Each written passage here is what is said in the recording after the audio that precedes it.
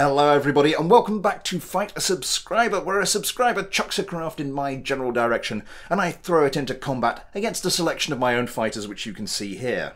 No pressing announcements this week, so we will get straight into meeting the craft that our random number generator has kindly selected for us this time. So it's a return for the F-15C Eagle by Daniel Garcia. Last season this craft could be found propping up the rest of the leaderboard, but this is a new and improved version. It's been rebalanced, it now has leading edge control surfaces, it now has gimballing engines. All in all, a more fearsome competitor than it was last time around. Now, I do like a KSP recreation of a real-life craft, but before we see whether or not this lives up to the stellar reputation of its real-world counterpart, we're going to take it for a test flight.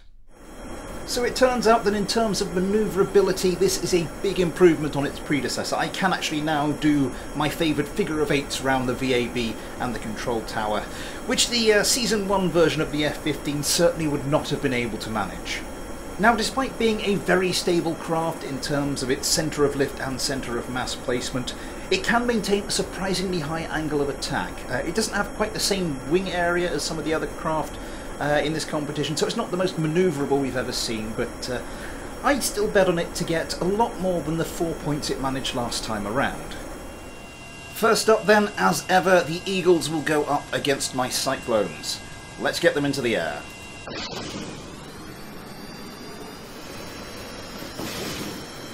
And so the first round of our competition begins. First thing to notice is that these F-15s, they do go for a much higher altitude. I'm not sure what their default altitude is. I think I saw the...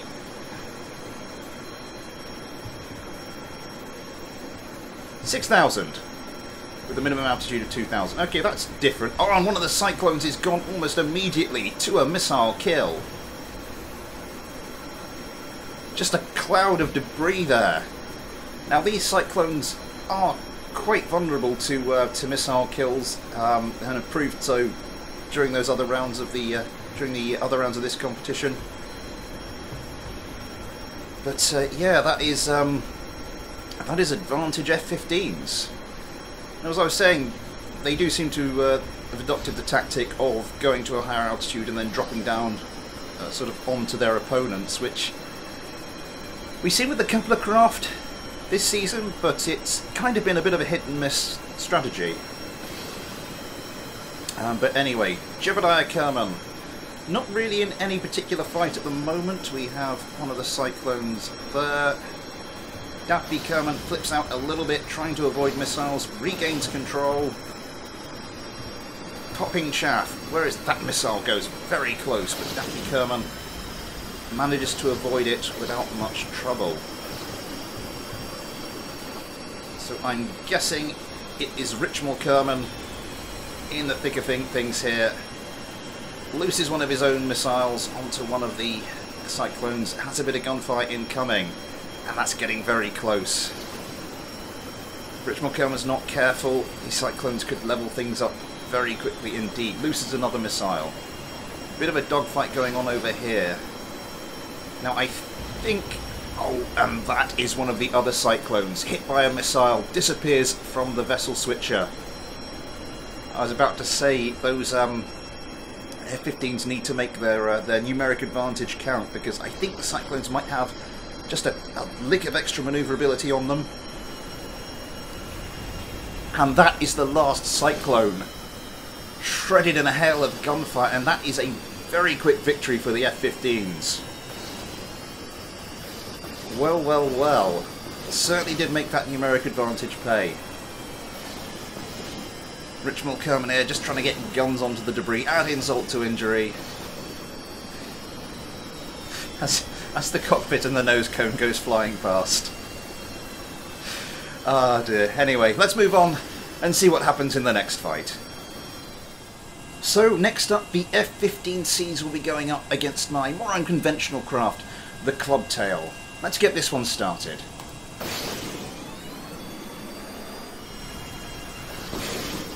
The F-15's still climbing as the competition starts, again trying to go for that higher altitude. I'm not sure how effective that element of the strategy was last time. I think some lucky missile, well, a lucky missile kill to start with. Certainly didn't do them any harm, but missiles go in both directions. It looks like all the craft are safely avoiding for now.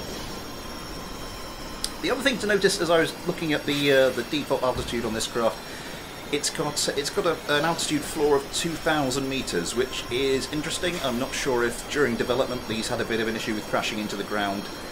That's normally the reason you find sort of slightly higher altitude floors on these craft. But I mean, that could prove tricky in a dogfight situation. Something's exploded. That is one of the Eagles. Where is that? I'm assuming that's a missile kill because there's just a cloud of debris there. The Eagles already at a numeric disadvantage. Jebediah there. Daffy Kerman trying to avoid the incoming gunfire. Now that is one of the clubtails gone. Where did that happen? Oh! And as I try to search for the remains of that clubtail, is that you there? That's you there. I think that must have been a... No, that's more of the F-15 debris. That's the clubtail debris. And as I say that, Daffy Kerman's F-15 gets heavily damaged. What was I trying to say? Yes, the clubtails will be the more manoeuvrable of the two craft, and if you've got a less manoeuvrable craft against the more manoeuvrable craft, you kind of have to hope that the less manoeuvrable craft, if they want to win, you've got to kind of rest on strategy, and if you can get a numeric advantage, it's all about trying to make it count. But if you're at a numeric disadvantage, that makes it very difficult to come back from, and that is another one of the clubtails taken out by a missile. Still showing up on the vessel mover. Rowena Kerman will have a tough time coming back from that one, though. Jebediah Kerman not in a particularly fit state to fight. Daffy Kerman, oh, they're both the Eagles have been reasonably heavily damaged. Shawnee Kerman coming in here. Lets loose a missile. Relatively close range. I think that was a Sidewinder. That's the sort of range where those Sidewinders can do a lot of damage, but it has to break off. It has a missile coming in, popping flares, so I assume that is a Sidewinder. That comes in and it finishes off the clubtail. Oh my word. Both Eagles pretty heavily damaged, but nonetheless managed to turn this around. Well, that is a turn up for the books. Let's move on to the next one. So the F-15's perhaps a little bit lucky in that last fight, but their two damaged craft did manage to finish the job, which means they'll end today on a minimum of 11 points, which might already be enough to see them into the top 4. I'll have to check, but they can make it a certainty now in this fight against my Panthers. Let's get them into the air.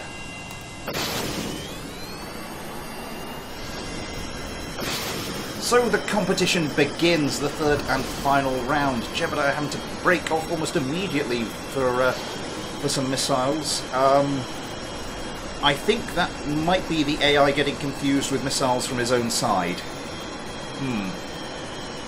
Anyway, here we go. The Eagles need only one kill to guarantee themselves a top 4 spot. Will it be an early missile kill? Yes, it will! One of the Panthers is gone almost immediately.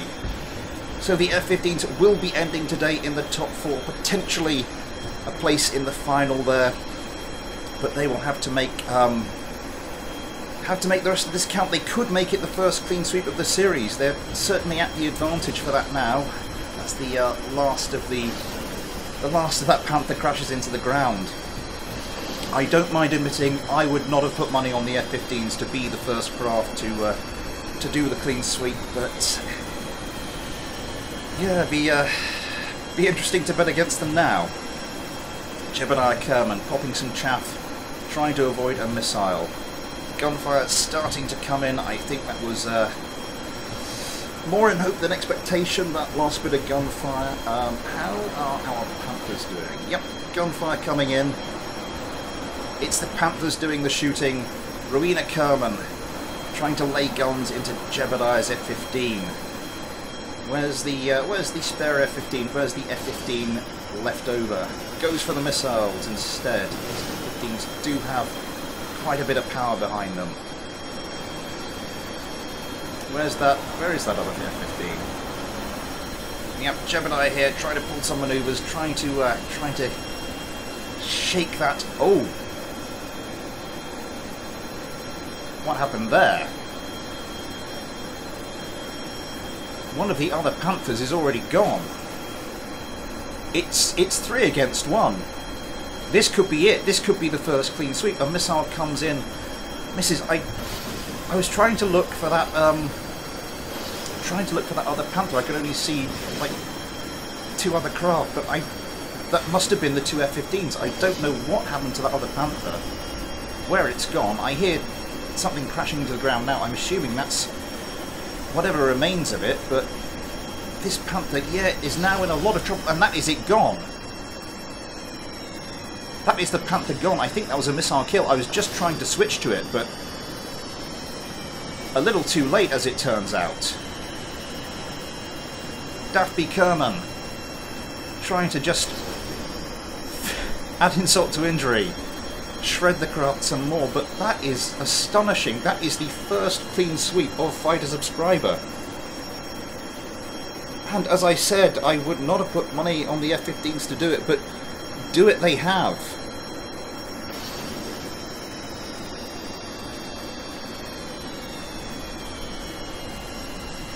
Let's go look at the final scores then. So somebody has finally done it. As I said, the F-15 becomes the very first craft to perform a clean sweep on Fighter Subscriber. Perhaps a little bit lucky in places, but then there's always an element of chance to these things. And with 9 kills and 8 survivors, so close to a perfect score, that puts the F-15C Eagle onto 17 points, almost certainly guaranteeing it a place in this season's final. And we unfortunately have to say farewell to the Legion Atmos fighter, which is pushed out of that top 4. Thank you very much to Daniel Garcia for this craft. It certainly took me by surprise. I don't know about anyone else. If you'd like me to fight any of your craft, it is now most certainly too late to get it into this season of Fighter Subscriber, but feel free to send it to me anyway. Who knows what will happen in the future. Details in the description. If you've enjoyed today's video, please consider liking, subscribing, following me on Twitter, link down below, and I will be back with some more Fighter Subscriber very soon. But for now, thanks for watching, take care, and I'll see you next time.